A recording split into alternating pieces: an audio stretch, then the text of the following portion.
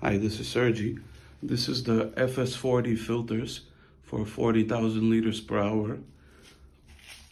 This is open. This is the filter cartridge.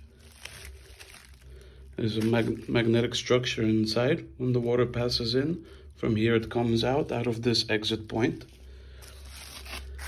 This is a magnetic water structure that connects before the filter if somebody needs it or not. And this is a strainer, net strainer for getting rid of big particles.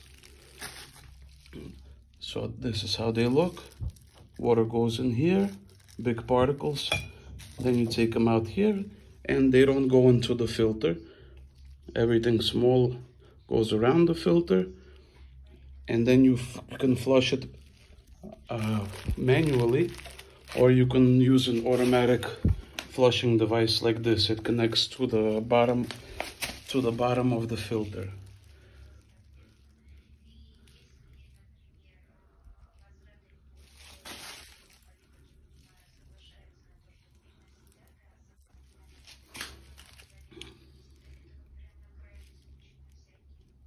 And this is the ultra thin micro wire.